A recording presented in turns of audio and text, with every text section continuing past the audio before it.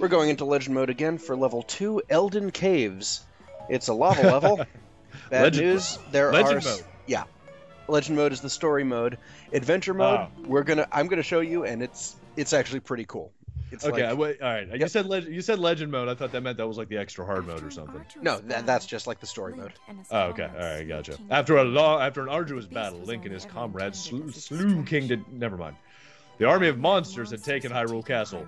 In that situation, I said earlier. After the dust had settled, Princess Zelda was nowhere to be found. No, I don't know what that was. You merely adopted the Triforce. I was born with it. No. This is professional. No, it's not. But I like to pretend it is. All right. Battle had been lost. Impa's foreskin had did something.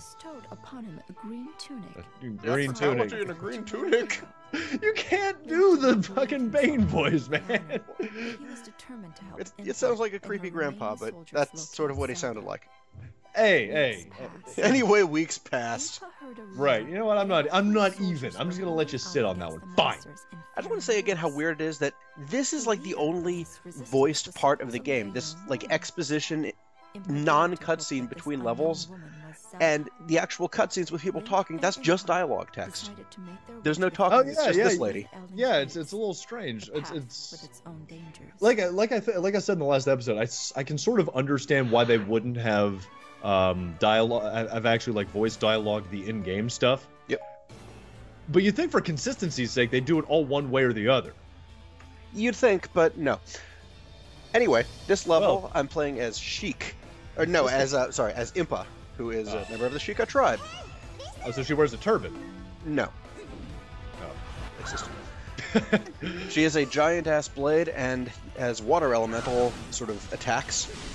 And this level is called Elden Caves. Weapons. Yep.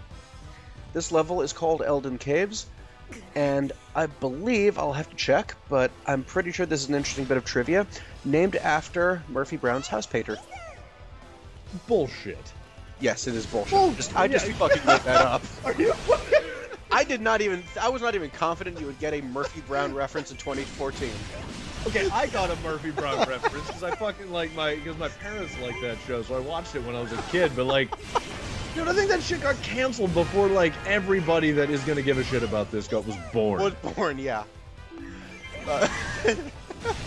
I'm more impressed with the fact that you even thought of Murphy Brown in 2014. Okay. That's genuinely impressive. But anyway, lots of skeletons in this level. Lots of little skelly mans. Yep. Oh, rupees! You best be getting them rupees. And Impa she feels different because she doesn't have that huge, like, wild psycho swing, but, like, she's very good at, like, direct, hard, quick hits. Okay. Like, not super quick, she still is mostly a hard hitter, but she doesn't have any big clearing things. She just has that little, like, area of effect water balloon. So she's got, like, it's the heavy attack. Yeah. Okay. And these are posed, once again, just more... Pretty much all the enemies here are from, like, Zelda games. Really? Well, that's what they're called. Come on, that's a dumbass name. Anyway. Edgar Proxy! I'm pretty sure they're named after Edgar Allan Poe. Stop! You and your... Look, I am not letting you... Alright, people listening. Yeah, or people watching. This motherfucker has a tendency to just throw random trivia at me, and sometimes it's true. Yeah. So what ends up happening is he'll throw me like 3 bullshit things, and I'm like, yeah, it's real funny, dude. And then he'll throw me one, like, hey, did you hear the guy from the guy that played Jaws and Bond died? And I'm like, yeah, fuck you, no, he didn't. And then I found out he did. Oh yeah, all right. Oh, you didn't tell me that one? No, yeah, he died. Richard Kiel died. Oh man. Yeah. He was also in Ega. He also was in Happy Gilmore. Yeah. And you can count on me waiting for you in the parking lot. It's literally the only thing I know. This is an all 90s episode, isn't it? That's what we're doing, man. That's all we're doing. Okay. Look, we are 90s children, and that's all there is to it. Yeah.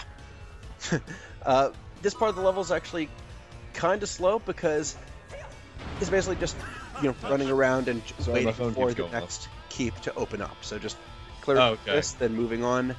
And eventually, there's going to be a semi-crappy, but not that bad escort mission. But okay, let me just go on record by saying I don't inherently dislike escort missions. I don't think they are, in the abstract, a bad idea. I think they can be done very well. I think a lot of games have done them very well. They can be, they just rarely are. Yeah, I mean... And here it's not bad, because first off, the guys you're trying to protect have, like, a life meter. Like, they actually have some health, and they can take a little bit of a beating, so you can kind of, handle it. It's right, so they're not insta-kills. Yeah. It's not too much different from protecting a keep. Right. Yeah. And on the flip side, although I appreciate it from a gameplay perspective, I have to say the way The Last of Us did it, was just it really completely pulled me out of the experience. The you played Last of Us, did you? Yeah. It didn't fucking matter what the girl was doing. Like, it literally, she could be on this, she could just wander through the middle of a battle zone, and they just ignored her. It's a tough damn balance. I'm kind of curious to see how this game handles it. Yeah, well, it's very direct, and by very direct, I mean the stuff you have to protect is like the dot that... This is absurd! I know, it's awesome! Like, in the lower right corner, you see how many people you've killed so far, and like this... Is that what that is? Wait. 5 minutes into the level, I've almost killed 500 enemies. Hold on. In fairness, this is the Nintendo strategy of you're not killing them, you're knocking them out. They're just being KO'd. That's all. Relax. Not even wrong. This Pokemon are sleeping. When will they wake up? Except for that Cubone who's wearing the skull of his dead mother. God, the first time I found that out. That's creepy as not the creepiest Pokemon though. I know it's not, but that one just bummed. It wasn't that it was creepy. It bummed me out for like 3 days. Yeah, but not as creepy or bums me out as Paras and Parasect. Okay, that's true. The crab with the mushroom on his back, and when it evolves, the mushroom literally eats the crab's brain and takes it over. And it's based on a real fungus, like, symbiotic relationship. Oh, yeah. Parasitic relationship. Yeah, I guess it would be a parasitic. I'll tell you what. Horrifying. The funny thing is, too, on the actual show, for some reason, a mutual friend, a friend of mine from school that Will has a few times, his name's Grant. He always watched, for some reason, he always watched Pokemon before football games. I don't know why, but he did. Jigglypuff's intro always creeped the balls off of me. The singing? Yeah, because it was always like just singing with no background music, and it was all that weird, like, ethereal, breathy, kind of high-pitched voice, and it just creeped me the fuck out. I don't know, whatever. Now I really want to make you read some like Pokemon creepypasta, like Lavender Town, and then replace your ringtone with the Jigglypuff song. Look, my ringtone right now is the Music Box Toreador song from Five Nights at Freddy's. It is not changing anytime soon. Awesome. Okay, this big ass bombshell. Yeah, that's what I'm exporting. So basically, it's shit, really? Yeah. Oh, that's cool. Okay, so see, I like that. So that's not like it's not like some fragile little girl thing.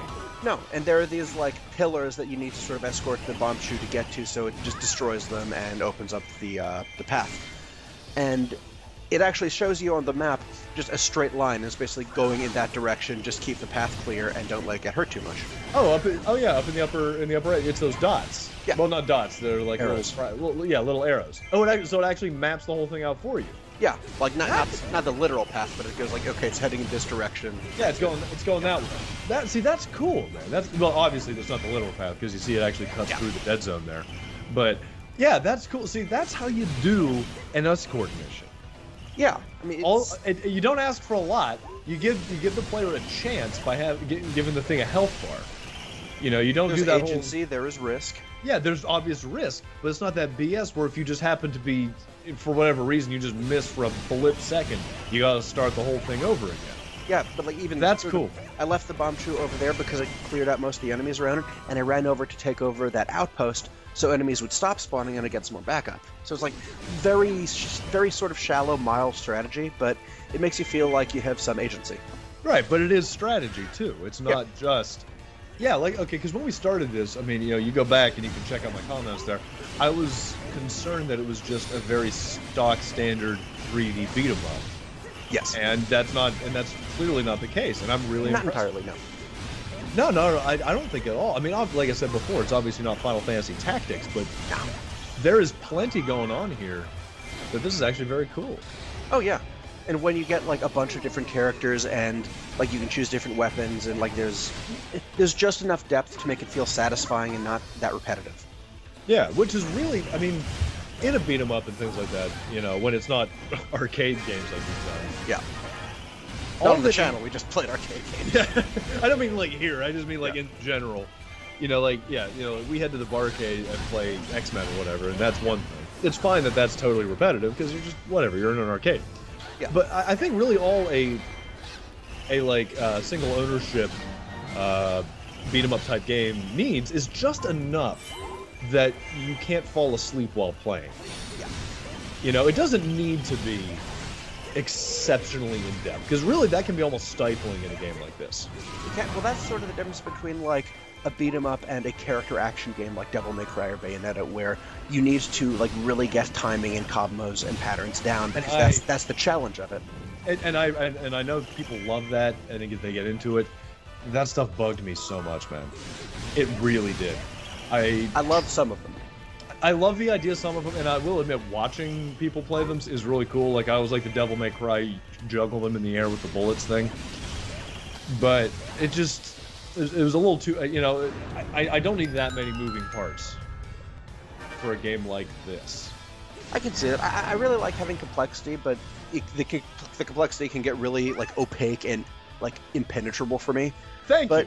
Yeah. By the way, thank you for using the word opaque, because I've used that in conversation before, and I've had people argue with me on whether or not that's even a valid word in conversation.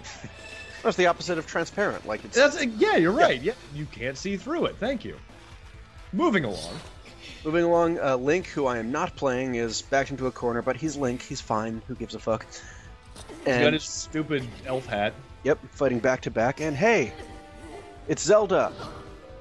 Does Zelda actually do shit in this game? Yeah, because that's Zelda.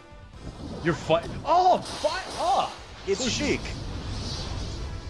The princess isn't dead. Because she's the princess. That's fucking Zelda. The evil is canon. You know the plot of this if you played any Legend of Zelda game besides Majora's Mask or Wind Waker. Or Link's Awakening. Spoiler, I haven't played any of those games except for the very first one. Well, you played Ocarina, you just didn't beat it. Yeah, I didn't get nearly far enough to actually absorb even an iota of plot. Well, Sheik is the same thing in Ocarina. Like, that's basically what this is from. It's like, okay, Zelda seems to have disappeared or been abducted, and check it out, Rad Desert Ninja just appears and basically acts all, you know, tuxedo mask to Link's Sailor Moon, and it's like, yeah. Whoa. We're not just... No.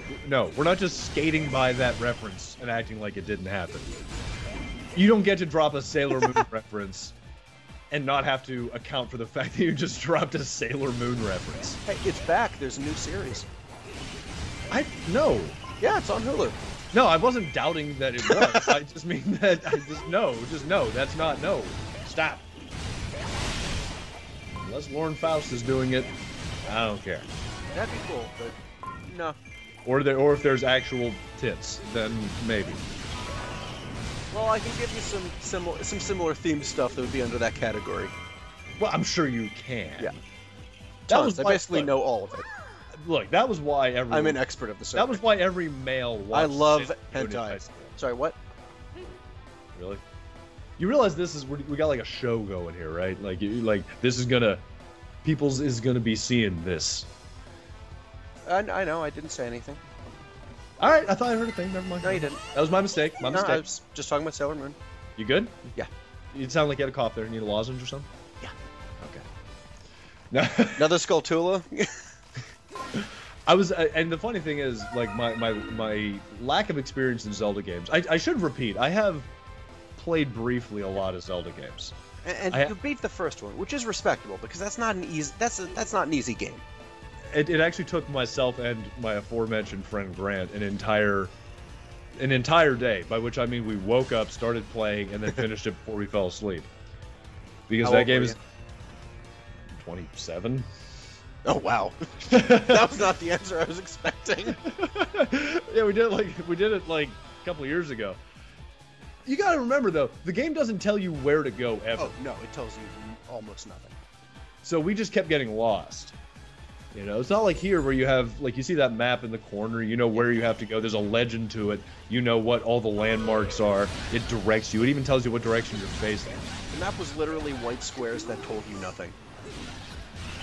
Exactly, but I will say this, having gone through them all, even briefly, and sort of looked at them again, I've really come to the conclusion that Majora's Mask is probably the best. I'm gonna have that, I will go on record and say. I can definitely see that. I think you can make the case that like several of them are the best. I think Ocarina, you can make that argument. Link to the Past, you can make that. You can even make the argument for Wind Waker, especially HD, where they sort of, at least partly, fixed the bullshit Triforce hunt. Yes. Because I did get that whenever I bought my Wii U. But thematically, Majora's Mask. Exactly, and you know, settling. Yeah, and you know me because you know I have a degree in English writing. Yeah. So, because of just the themes of Majora's Mask, even if as a game, it basically, I mean, as a game, it played basically like Ocarina of Time. Yeah, exact same engine, same concept. Yeah, everything was the same. But, oh my god. I mean, it's one of those games that once you start it, dude, I just love, I don't want to gush about one game while I'm watching you play another, so I'll leave that for another time. Well, interestingly about this, the team, wanted to do this, originally wanted to make this more Zelda-like, with like some puzzles and like more items and stuff. Yeah. But I'm pretty sure Shigeru Miyamoto himself basically said, no, make this a Dynasty Warriors game with Zelda stuff, and like leave the extra Zelda stuff, do it very lightly. And I think it works very well, because otherwise this would be trying to do way too much. I like how they still use the yeah, You know what pisses me off? The European version of this has a collector's edition that has a like Link's long stupid scarf, because he has a scarf in this game. I don't know why. A Triforce like alarm clock because it's both comfortable and stylish. I don't know what you're, and a actual like treasure chest. Really? Yeah. Damn. Like, and I'm pretty sure it's one that actually makes like noise when you open it. Oh, so it's gonna be like But it's Europe only. Well, oh, that thing you reviewed. What thing? Oh, it was like the mini fridge. Oh yeah. Yeah. Well, no, that's not Europe only. That's distributed in the U.S. Well, I just mean it. No one knows what the hell I'm talking about. No, okay. TARDIS fridge from ThinkGeek. I looked at it in something else. It's cool. Wasn't sure if I didn't mean to like cross-reference there. I wasn't sure if that was cool or not. Sorry, that was my mistake. No, it's nothing. It's just no one. I don't want to cross. What we're talking about. My man here does. You guys know the loot crate thing that's offered out there. He reviews the items that comes out of that, and one of them was the Doctor Who TARDIS mini fridge. Well, no, that wasn't actually from Loot Crate. That was just from. Wasn't it? No. Oh, that was just ThinkGeek. You're right. And the point that I was getting at, and I did have one, was. Did you? I did actually. That it always made that noise when you opened it. Yeah. Well, there's a switch you can turn it off, but yeah. Yeah. So like it was cool at first. Also, that noise is the TARDIS sound, not the Legend of Zelda chest noise. Oh no shit. That's a possible hack, though. That makes me want to try to do that. That would actually be kind of awesome. It'd be sort of like whenever you hacked your door to make the Star Trek sound when it opened. Well, again, that's not a hack. It's just another product from ThinkGeek. It's a hack to me, man. I'm trying to pump you up here. I'm trying to make you look cool for the kids. Incidentally, we are not sponsored by ThinkGeek. You can answer the code WeGameGood on ThinkGeek.com, and it will do absolutely nothing. it'll actually make the price go up. Yeah. And it'll pack in a gift message that says "fuck you guys." Like, dude, don't associate them with us. But back to the game. This poke kind of shows one of the ways the bigger enemies can sort of be interesting in how they attack, because he has a like purple flamethrower thing, and okay, I just killed him. But he also has sort of that spread purple ball attack, and by doing that defensive roll, I can actually sort of avoid it, and I get some invincibility frames. I can get through it. I'll tell you what, if there's one thing you really have to give Nintendo credit for, and this is true even in the games that frustrate my balls off, yep, they are amazing at varied enemies. Yeah, they are. You know, they do very well with enemies that attack differently, act differently, move differently, but not like vastly, but just enough that it keeps making that you can't approach them all the exact same way. Yeah, and that's all you need in a game like this. Yeah, Like the smaller enemies here, like the tiny skeletons and the outpost captains, they're basically the same, whether they're like the red goblins or they're skeletons or like whatever enemies might be around. I love the counter in the corner. I know. It's not even necessary. It's way too big. Yeah. Like, I could see them having a counter if, like, over the course of a map, your kills were, like, 70. You know, something that, like, feels tangible. But once you're killing... Like, look at that. It just went up by... It's nuts. It just went up by, I think, 18 all at once. No, I'm sorry, 23 all at once. But it feels, like, really fun and sort of stupidly satisfying to just blaze through these enemies, because they're nothing. There is, like, little to no challenge with them. But as they get bigger, like that Lizalfos, that lizard guy I just beat up... Yeah.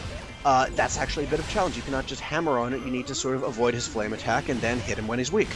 And, like, it's sort of like a lot of kind of... It's like eating popcorn in between punching someone. I could hear your analogy crackling in your head. Yeah, like, you started off so well. I lost it as I was saying it. Let me guess. But technically, it still is apt. You were trying. Let me guess. You were trying to marry the idea of like a popcorn snack versus something a little like a tiramisu or something. I guess. Not sure why you went straight to tiramisu. I don't know. I like tiramisu. Do you? It's good. It just seems like a very specific, like not only dessert but food item. I was trying to come up with a good dessert. I want to class the joint up. But also, like, popcorn is kind of a. If anything, it's barely an appetizer. Like, comes like free in the basket at like the casual family dining restaurant, and you'd have like maybe a salad after that, then steak, then maybe tiramisu, and it probably wouldn't be that good because it's family dining, not an Italian restaurant, and it's not their specialty. That got exceptionally specific. Did it? Yes, it did. Because I'm pretty sure that scenario applies to most times you eat out. I was half expecting you to like start commenting on the wait staff and the cleanliness of the bathroom. You just go into a full-on like Daniel Tosh joke. But no, yeah, like another bombshell. But I get that because the idea is that it sort of it helps stitch the gaps between the larger, more difficult enemies. Yeah. And with a character action game, it would be more like each enemy is sort of something you have to kind of deal with, and to like a further extent with something like Dark Souls, where each encounter you have to deal with very, very deliberately. This is more sort of, you know, enjoy being a total badass until you find something that can potentially match you, and that's where the challenge comes from. Hell yeah! Whoa! Oh, and check out this badass.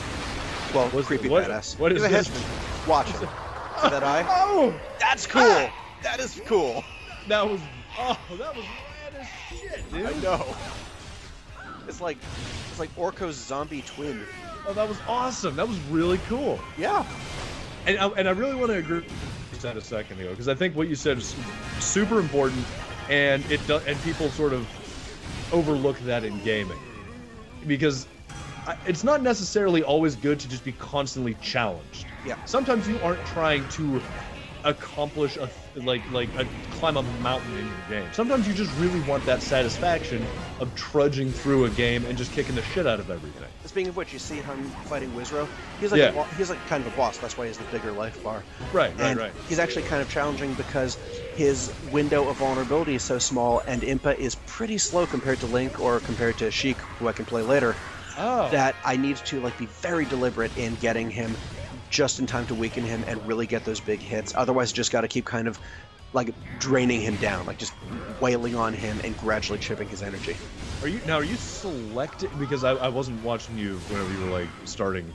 Yeah. Are you selecting your character, or does each chunk of the game have a character that you play for it? Some chunks of the game have like specific characters you should play, or a small selection. But there are also different recommended elements. Like Impa is water element, and in the Elven Caves, water is better because it's a fire level. Right. So like, yeah. And everything. I will say, this game really, I mean, you mentioned it earlier, this game has a serious Devil May Cry feel, at least visually. It's in terms of the action, like how the action looks, not necessarily how it feels or how it's presented, but yeah, I don't mean it works really well. I don't mean an actual gameplay, but it's just that whole, like, sort of anime 3D, very large sword, colorful gems flying all over the place. Oh, yeah. It just really, it gives that same feeling. And I'm actually super stoked with Bayonetta 2. Whoa! Whoa, what was that? Whoa! That's another super attack. Holy shit, friend. Yeah. Wait, your super attack is you just summon a raptor? Kind of. Okay, alright. Well. There are different super attacks, and one of them, when I play the little, you know, Moe sorceress anime girl, I can summon, like, giant glowing blocks with my magic book and jump between them and then strike enemies with lightning. Oh. Yeah. Like you do, you know, that's a thing. I saw that in a book. In Japan, it happens all the time. I've heard that. They don't even... I saw it on Anthony Bourdain's No Reservations. It's true. They don't even travel by subway or anything. They travel by lightning kick books. Whoa! Why did he blow up? Cool. That's because the Bombchu got where it had to go. Oh, but he was my friend. It was meant to die. That was no, but we were escorting him. Yeah, escorting him to die. No! At the designated place and time so his death could have meaning. But anyway, yeah, this is the end of this level, because this whole thing, I'm not sure if you noticed with the dialogue, it's just, you know, we got here, then Dickbag Wizard Eyeball Tooth Dude was like, I'm going to seal this cave. And so, oh, crap, no, we got to get out. So that was where we... I always thought that was a rather adult name for a Nintendo game. Dickball Mouth Tooth Dude, but... Well, that was the original name for Super Nintendo, for Super Mario Brothers 2. I've heard that. Yeah. All right, so we're moving on to the next level then? Yep. Cool shit, all right. Victory! And the victory music is so plaintive. You can't hear it very well, but it's just a kind of like... It's almost kind of a minor key. Oh. But yeah, fading out on this, we'll... Oh, check out this badass move. Kazumpa's cool and she's a giant anime sword. Well, obviously, you gotta have a giant anime. This is just irresponsible. What do you Chunk! It's like, there is no reason for that. It's just to look badass. How did she even jam the sheath into the ground? Never mind. I'm fine. I don't even... Yeah. Why am I questioning? Why am I asking? Yeah. But what you should do, Watcher, is like, comment, subscribe, and keep watching other videos. Come on. No, you're right. You're right. Yeah. Whore it out. Whore it out as hard as you possibly can. That is my specialty. Love us.